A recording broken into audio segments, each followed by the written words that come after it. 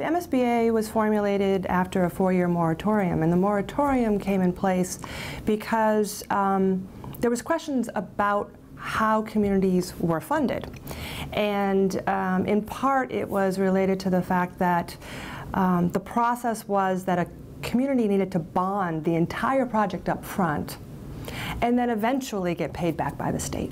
It's a benefit for the community to not have to bond and pay all that interest on something for so long. So instead, every step of the way that a community writes a check, the MSBA also writes a check.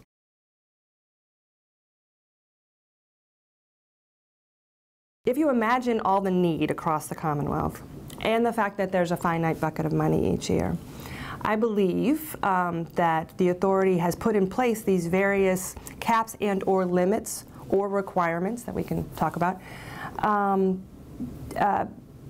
in order to, this is my catchphrase, to spread the wealth around.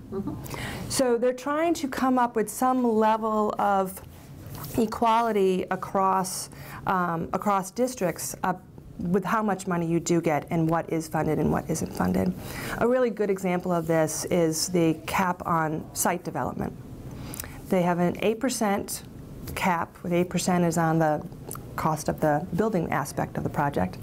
You could be a community with, similar to Arlington, where you have a lot of grade changes over the course of the site, and you might need to construct retaining walls. They cost money. I'm a school somewhere else that's flat site. I don't have the cost of retaining walls. So I'm not going to get money for that. So there's different variables on a site that can drive those costs. MSBA is sort of saying, well, we understand you have those costs, but they're particular to your project, and we're trying to fund all of these projects, and that's where that cap has come from. So some of the other caps or limits on what is funded, probably one of the major ones is the cost per square foot, construction cost per square foot. And for instance, at the moment, MSBA's construction cost per square foot is $333 a square foot. I can't speak to every single corner of the Commonwealth, but certainly in the Boston region, that is not what the cost per square foot is. So if you imagine, if we use just round numbers, the difference between 330 and 430, every square foot that you're designing, $100 of that is not being reimbursed by MSBA, which would mean that it's entirely a cost borne on the community. And so there is that piece, I think, is probably one of the highest numbers that really affects your reimbursement rate or your perceived reimbursement rate. The existing school property has the high school. It has a preschool, an inclusive preschool that is for special ed. It also has the school district administrative offices. It has town facilities.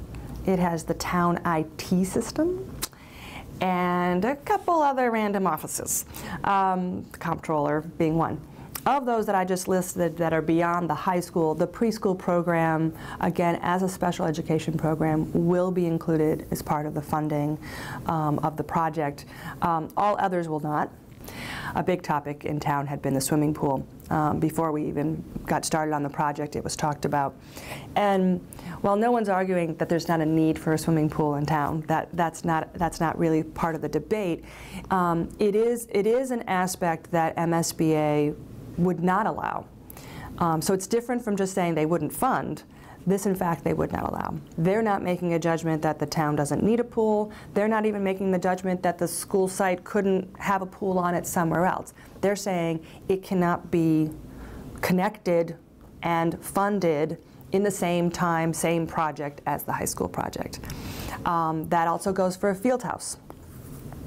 They do not fund field houses, and they also do not allow you to build one in association with the school. And one other sort of distinct area that's certainly been talked a lot about in town is the size of the auditorium, meaning how many seats can be in the auditorium. And MSBA financially supports with their reimbursement dollars 750 seats. as a maximum. If the community would like to go over that, up to 1,000 seats, they can, and again, it will be separated out and be paid for 100% by the community. If they want to be greater than 1,000 seats, it's actually not allowed. So again, there's these lines between what's funded, how much of it's funded, what's allowed but funded by you, and what's not allowed at all.